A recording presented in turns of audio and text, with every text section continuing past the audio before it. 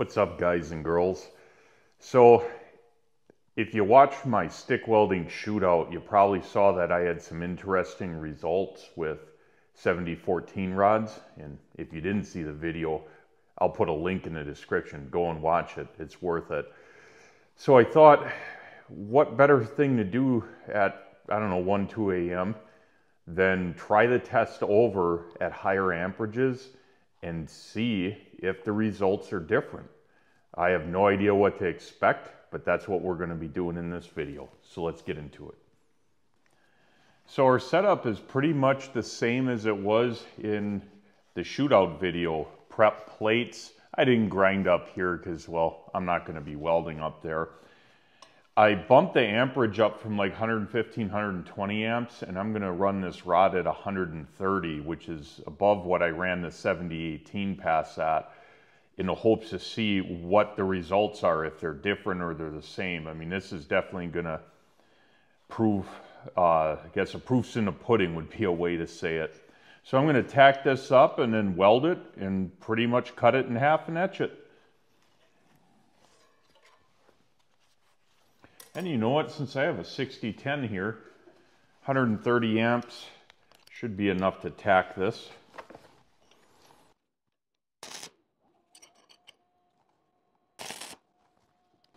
Yeah, that tack was a little bit hot, to say the least.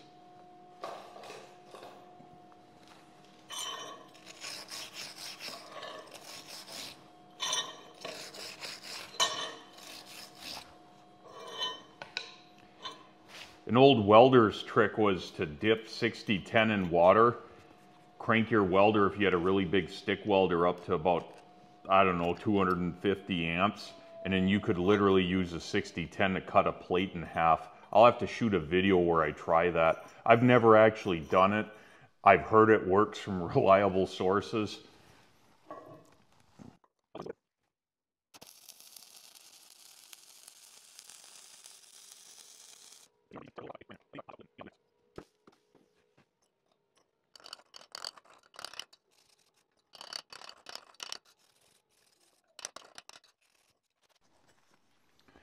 So the first pass went in there, looks good.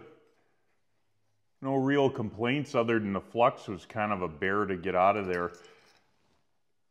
Looks, looked like there was a hint of undercut, but I think that's just slag. Yeah, that's just slag in there by the look of it. So yeah, that went pretty good. I did experience a little bit of arc blow right in here, and I just slowed my travel speed down, fed a little bit more rod. But I was running this at 130 amps, so that's beyond what I would normally run this rod at, but who knows, maybe I'm wrong. So I will drop it down to 120 and see what happens. In the shootout video, I honestly didn't really feel like the bead was run cold. It's just that the penetration of it was a little bit odd. So being 130 amps, I mean, it should have good penetration. There's no question that was run hot. So let me do this second pass on here, and then we'll cut it and etch it up.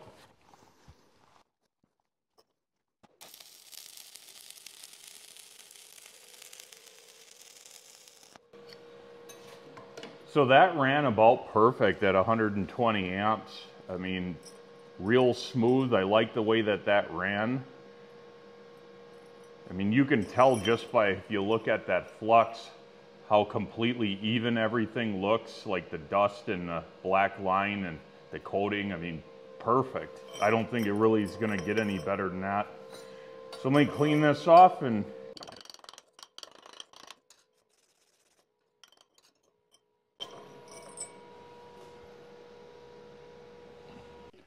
well, here we go. The results are in, and they're interesting. So grab yourself some popcorn and a beer. It's going to be over quick, but let's see what we can find. So pass 1 is on the right, ran at 130 amps. Now, it's better than obviously pass 2, and it is better than in the previous testing in the rod shootout video. but it's not really anything to write home about. Now, I find it kind of odd that it melted into the upright plate more than the bottom. I mean, everything's centered at 45 degrees, so that's good, but there's very little fusion in the bottom plate. There is some fusion in the root. That little dot you see there on pass 1 isn't really anything to be concerned about. That's just because the plate was not perfectly flat. Although I do find it odd that this particular rod tends to bridge over that rather than consume it like you saw with the other rods in the previous video. Now pass 2 is a different story. So I dropped the amperage on that to 120, so 10 less amps. The plate was cooled off. It has about the same penetration realistically on the sides. The bead profile's flatter, which is kind of interesting. I would have thought the hotter pass would be flatter. And that root in there is not looking too good. And it just seems to have a weird tendency just to bridge over it. At first I thought, well, maybe that's just gas escaping, but none of the other rods really had this issue in the previous video. So I think it's just the nature of this rod. It doesn't really like to penetrate in the root very much. I mean, you can see at 120 amps, it kind of has like a funnel shape versus the 130 is more round. So this rod, if you're running it as a root pass, you definitely want to be up there in amperage, which honestly, it seems to run a little bit harsher at 130 than 120, but you get better penetration. There's no doubt about that. And it's kind of interesting to me because 7018 doesn't really exhibit this kind of penetration profile on thicker plate. And I'll put a picture up now and we'll look at both of them together. So you can see that 7018 doesn't exhibit that weird like root pin dot where it just bridges over despite penetrating beyond that. So that's kind of odd. That's something I've only seen, to be honest, with 7014 so far in my testing.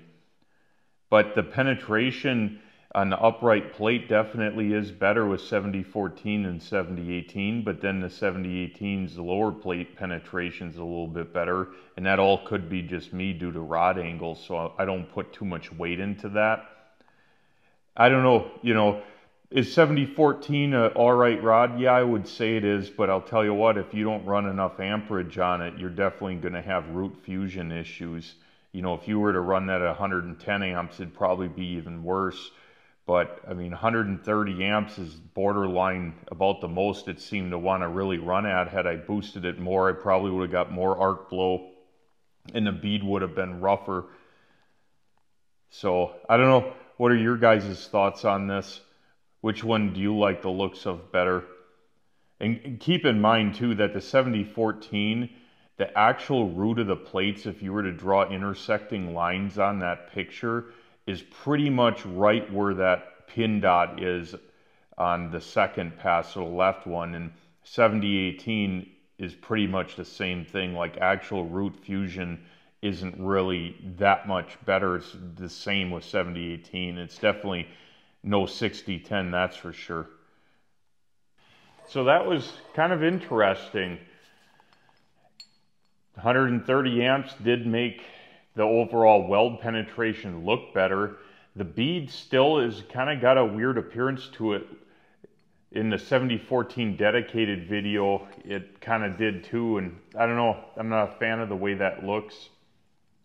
Like over here I saw, yeah, you can see it, like look at the, it's like divots in there, you know, like, and that isn't from my hammer or anything, that's just the way that the weld solidifies. And it does have a very dense slag, so maybe it just stays molten long enough that the weight of the slag on top causes that. It actually seems to be more present at 120 amps than 130. I don't know, just odd bead appearance. Penetration profile's odd to me, and honestly, you know, I run 7018 for most everything, and I don't really have any reason to use 7014.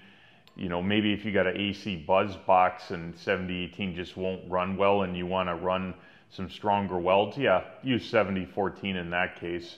You know, definitely not knocking that situation. But beyond that, once you get to use 70-18, I don't think you're going to be going back to 70-14. Although I will say this, 70-14 is very easy to restrike the rods.